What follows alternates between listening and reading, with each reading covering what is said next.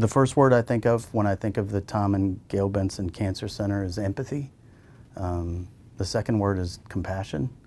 I wasn't fortunate enough to know Mr. Benson, but I've gotten to know Mrs. Benson quite well. The love and compassion that she feels for other human beings is amazing. And it's really overwhelming what she's done for this community. The Cancer Center is just one of many places that she's making that impact. I'm truly grateful to get to be part of that. So in 2006, I was diagnosed for the first time. At that time, it had not spread. I found out on a Monday, and on a Thursday had surgery to remove it. And fortunately, because there had been no spread, I didn't need any additional treatment. Honestly, it didn't set me back very much at all at that point. In 2011, when I went for my 5-year follow-up, which was supposed to be the all clear, they found that I had cancer again. And unfortunately, at that point, they found that it had spread as well. So in May of 2011, I had surgery to remove cancer. And in later that same month, the same day of the NBA draft lottery in 2011, the day that we won the lottery to draft Kyrie Irving, after a 9-week course of chemotherapy, it was mid-July of 2011.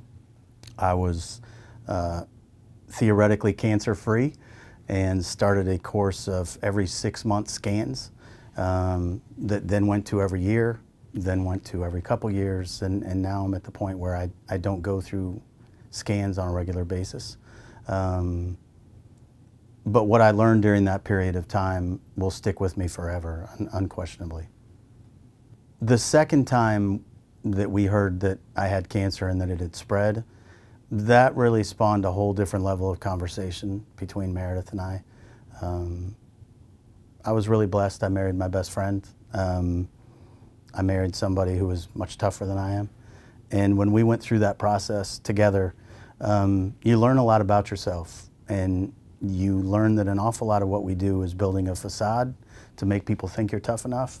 But when you're faced with something like this, you realize what you're really not. And I think the most indelible thing for me out of all of that was being around other kids and other people that were dealing with much more severe and aggressive forms of cancer than I was, recognizing how much tougher they were than I was, how much people went through. Honestly, when I was found out that I was, quote, cancer-free, I was a little bit embarrassed, to be honest with you, that I even considered myself a cancer survivor, because everything that those people go through, that I saw going through it on a daily basis when I was getting my treatment,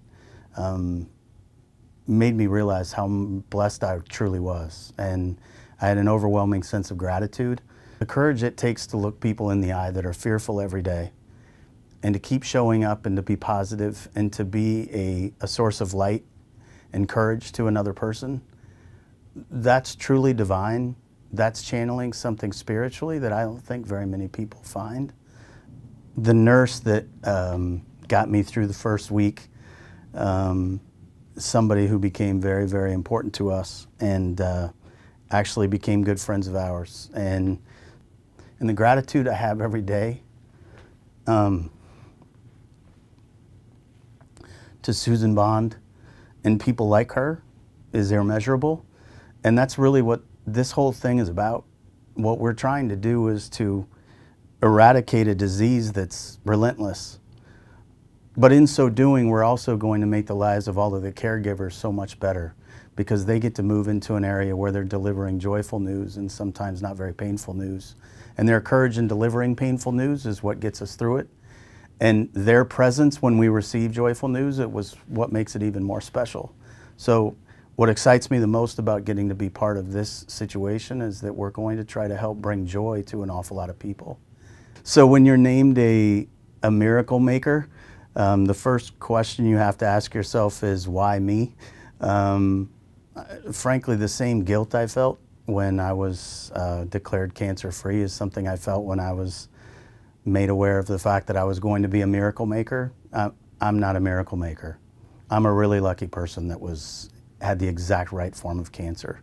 What I'd like to do is become a miracle maker, and I would like all of us to contribute enough to this cause and to put enough of our life, like our actual energies and efforts, in making a difference.